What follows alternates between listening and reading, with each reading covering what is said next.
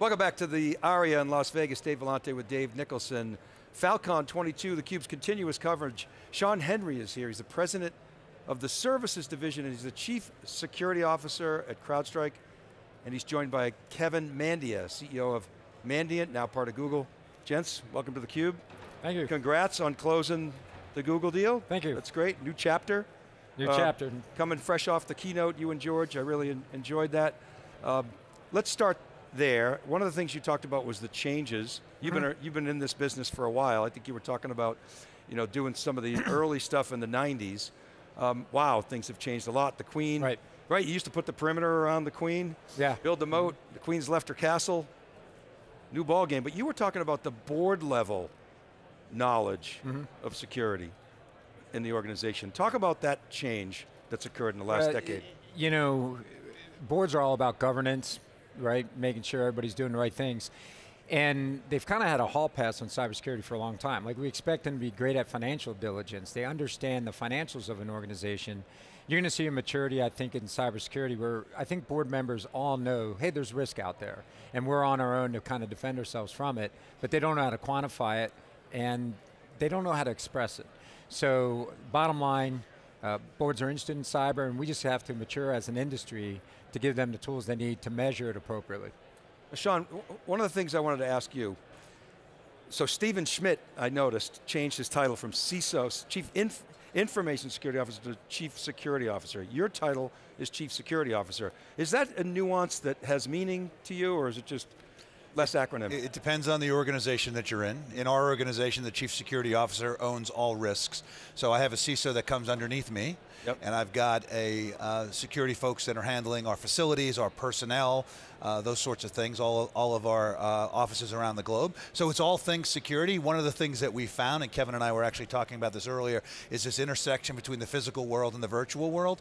And if you've got adversaries that want to gain access to your organization, they might do it remotely by trying to hack into your network, but they also might try to get one of your employees to take an action on their behalf, or they might try to get somebody hired into your company to take some nefarious act. So from a security perspective, it's about building an envelope around all things valuable and then working it in a collaborative way. So there's a lot of interface, a lot of interaction, and a lot of value in putting those things together. And you're also president of the services division. Is that a P&L role? Or it is. We have a, it's P&L, and we have an entire organization that's doing incident response, and it's a lot of the work that we're doing with Kevin's folks now.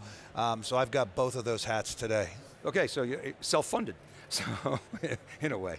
Okay, where are companies most at risk today? You want to go on that one first, Shawn? You talk faster than me, so it's bigger bang for the buck if you talk. When I think about companies in terms of their risk, it's a lot of it has to do with the expansion of the network. Companies are adding new applications, new devices, they're expanding into new areas, there are new technologies that are being developed every day and that are being embraced every day. And all of those technologies, all of those applications, all of that hardware is susceptible to attack. Adversaries are looking for the vulnerabilities they can exploit, and I think just kind of that sprawl is something that is disconcerting to me. From a security perspective, we need to know where our assets are, where the vulnerabilities lie, how do we plug the holes, and having that visibility is really critical to ensure that you're involved in mitigating that new architecture. Anything you'd add? Yeah, I would, so I can just tell you what I'm hearing from CISOs out there. The word about identity, the lateral movement, that's been kind of part of every impactful breach. So identity is kind of top 3 of mind. I would say zero trust, whatever that means. And we all have our own definitions of migration to zero trust, and supply chain risk. But whether they're the supplier, they want to make sure they can prove to their customers they have great security practices, or if they're a consumer of a supply chain, they need to understand who's in their supply chain, what are their dependencies, how secure are they. Those are just 3 topics that come up all the time. As we extend, talking about XDR, the X being extend, do you see physical security as something that's being extended into, or is it already kind of readily accepted that physical security goes hand in hand with information security? I don't think a lot of people think that way. There certainly are some, and Dave mentions Amazon and Steve Schmidt as a CSO. Right. There's a CISO that works for him as well. CJ, there's right. clear integration, there's an intelligence component to that, and I think that there are certain organizations that are starting to recognize and understand that when we say there's no real perimeter, it expands, the network expands into the physical space. And if you're not protecting that, if you don't protect the server room and somebody can actually walk in, the door's unlocked, you've got a vulnerability that might be exploited. So I think to recognize the value of that integration from a security perspective, to be holistic, and for organizations to adopt a security first philosophy, that all the employees recognize they're the first line of defense oftentimes, not just from a phish, but by somebody catching up with them and handing them a thumb drive, hey, can you take a look at this document for me? That's a potential vulnerability as well. So those things need to be integrated. I thought the most interesting part of the keynote this morning is when George asked you about election security, and you immediately went to the election infrastructure. I was like, yeah, okay. Right, yeah. But then I was so happy to hear you went to the disinformation. I learned something there about your monitoring the network effects. Sure. And actually there's a career stream around that. Right. The reason so years ago I interviewed, it was 2016, Robert Gates, former defense secretary, and I said, yeah, but don't we have the best cyber, can't we go on the offensive? He said, well, wait a minute, we have the most to lose. Right. But you gave an example where you can identify the bots, like let's say there's disinformation out there, you could actually use bots in a positive way to disseminate the truth, in theory. Good.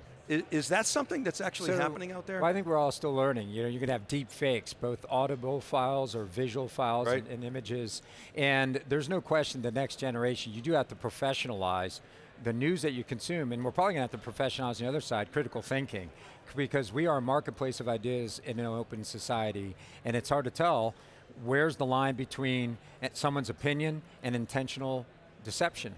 And sometimes it could be the source, a foreign threat trying to influence the hearts and minds of citizens, but there's going to be an internal threat or domestic threat as well to people that have certain ideas and concepts that they're zealots about. Is it enough to simply expose where the information is coming from? Because look, I could make the case that the Red Sox are a horrible baseball team and you should never go to Fenway. And your Yankees jersey. Right. Yeah. So is that disinformation? Is that misinformation? He'd say yes, someone else would say no, but it would be good to know that 1,000 bots from some troll farm are behind this. It's helpful to know if something can be tied to identity or is totally anonymous. Start just there, and you can still protect the identity. Over time, I think all of us, if you're going to trust the source, you actually know the source, right? So I do believe, and by the way, much longer conversation about anonymity versus privacy and then trust, all right? And all three you could spend this whole interview on. But we have to have a trustworthy internet as well. And that's not just in the tech and the security of it, but over time it could very well be how we're being manipulated as citizens and people. When you guys talk to customers and peers, when somebody gets breached, what's the number one thing that you hear that they wished they'd done that they didn't? I think we talked about this earlier, and I think identity is something that we're talking about here. How are you protecting your assets? How do you know who's authorized to have access? How do you contain the access that they have? And the area we see with these malware-free attacks where adversaries are using the existing capabilities of the operating system to move laterally through the network. I mean, Kevin's folks, my folks, when we respond to an incident, it's about looking at that lateral movement to try and get a full understanding of where the adversary's been, where they're going, what they're doing, and to try to find a root cause analysis. And it really is a critical part.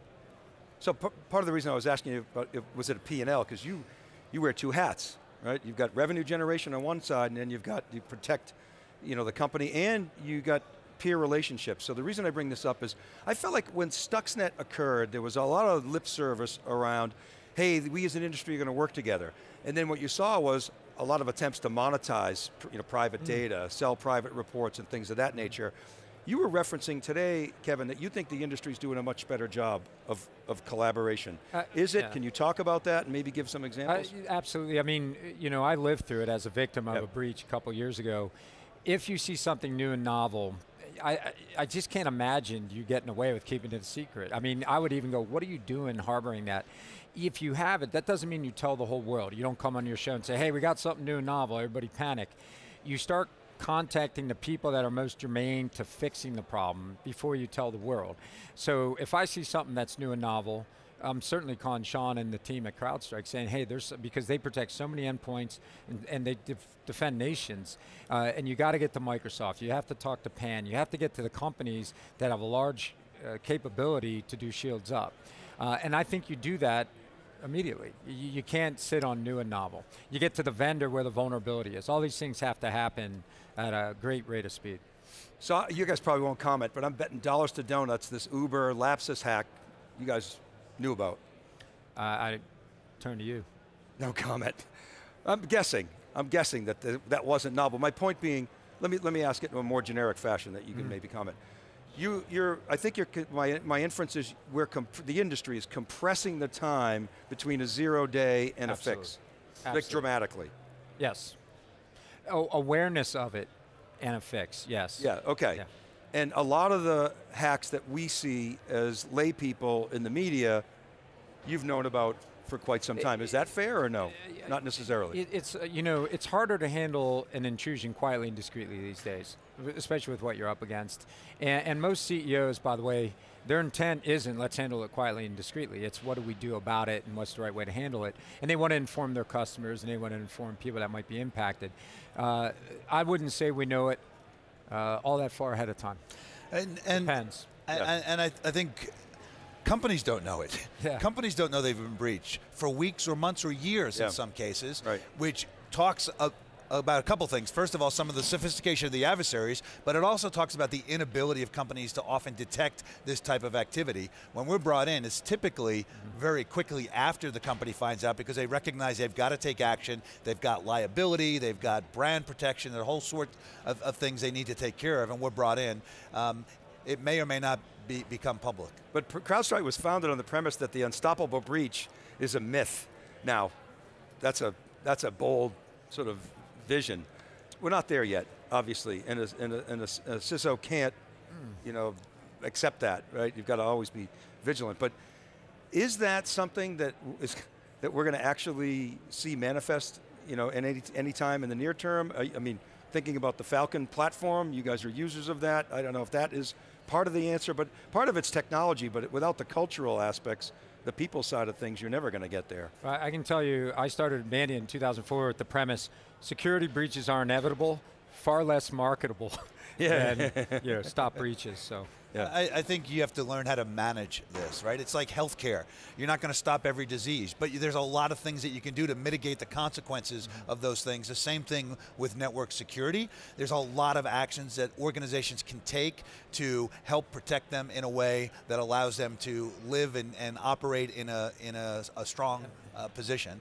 If companies are lackadaisical, they're irresponsible, they don't care, those are companies that are going to suffer. But I think you can manage this if you're using the right technology, the right people, you've got the right philosophy, security first. And the culture. Well, I can tell you very quickly the 3 reasons why people think, why is there an intrusion? It should just go away. Well, wherever money goes, crime follows. We still have crime. So you're still going to have intrusions, whether it has to be someone on the inside or faulty software and people being paid to write faulty software. You're going to have war. That's going to create war in the cyber domain. So information warriors are going to try to have intrusions to get to command and control. So wherever you have command and control, you'll have a war fighter. And then wherever you have information, you have espionage. So you're going to have people trying to break in at all times. And to tie that up, because everything Kevin said is absolutely right, and what he just said at the very end was people. There are human beings that are on the other side of every single attack. And think about this, until you physically get to the people that are doing it and stop them, this will go on forever because you can block them, but they're going to move, and you can block them again, they're going to move. Their objectives don't change because the information you have, whether it's financial information, intellectual property, strategic, military information, that's still there. They will always come at it, which is where that physical component comes in. If you're able to block well enough and they can't get you remotely, they might send somebody in. Well, in the keynote, I'm not kidding, I'm looking around the room and I'm thinking, there's at least one person here that is here primarily to gather intelligence to help them defeat what's being talked about here. Well, you said it. It's kind of creepy. You said the adversary is very well equipped and motivated. Why do you rob banks? Well, that's where the money is. But it's more than that now. With state-sponsored terrorism and exfiltration of state secrets, I mean, it's high stakes game. This has become a tool of nation states in terms of, from a political perspective, from a military perspective. If you look at what happened with Ukraine and Russia, all the work that was done in advance by the Russians to soften up the Ukrainians, not just collection of intelligence, not just denial of services, but then disruptive attacks to change the entire complexity of the battlefield. This is an area that's never going away. It's become ingrained in our lives, and it's going to be utilized for nefarious acts for many, many decades to come. I mean, you're right, Shawn. We're seeing the future of war right before us. There is a cyber component now in war. I think it signals, the cyber component signals the silent intention of nations, period. The silent projection of power, probably before you see kinetics. And this is where Gates says we have a lot more to lose as a country, so it's hard for us to go on the offense. We have to be very careful about our offensive capabilities. Because one of the things that we do need to do, though, is we need to define what the red lines are to adversaries, because when you talk about human beings, you've got to put a deterrent in place so that if the adversaries know that if you cross this line, this is what the response is going to be. It's the way things were done during nuclear proliferation, right? During the Cold War. Here's what the actions are going to be. It's going to be mutual destruction, and you can't do it. And we didn't have a nuclear war. We're at a point now where adversaries are pushing the envelope constantly, where they're turning off the lights in certain countries, where they're taking actions that are quite detrimental to the host governments, and those red lines have to be very clear, very clearly defined, and acted upon if they're crossed. As security experts, can you always tie that signature back to, say, a particular country or a particular group? Absolutely, 100% no. Every time, no, yeah, no. It's a great question. You need to get attribution right to get deterrence, right? And without attribution, where do you proportionately respond to whatever act you're responding to? So attribution is critical. Both our companies work hard at doing it, and that's why I think you're not going to see too many false flag operations in cyberspace, but when you do, and they're well crafted, where one nation masquerades as another, it's one of the last rules of the playground I haven't seen broken yet, and that'll be an unfortunate day. Yeah, because that mutually assured destruction, a despot like Putin can say, well, it wasn't me. Right. So and ironically, it's human intelligence that ultimately is going to be the only way to uncover that. Human intelligence is a big component, for sure. And David, like when you go back to, you were referring to Robert Gates, it's the asymmetry of cyberspace. Right. One person in one nation that's not a controllable asset could still do an act, and it just adds to the complexity of, we have attribution, it's from that nation, but was it in order? Was it done on behalf of that nation? Very complicated. So this is an industry of superheroes. Thank you guys for all you do, and appreciate you coming on theCUBE. I love your cape. Thank you. All right, keep it right there. Dave Nicholson and Dave Vellante. Be right back from Fal.Con 22 from the ARIA. You're watching theCUBE.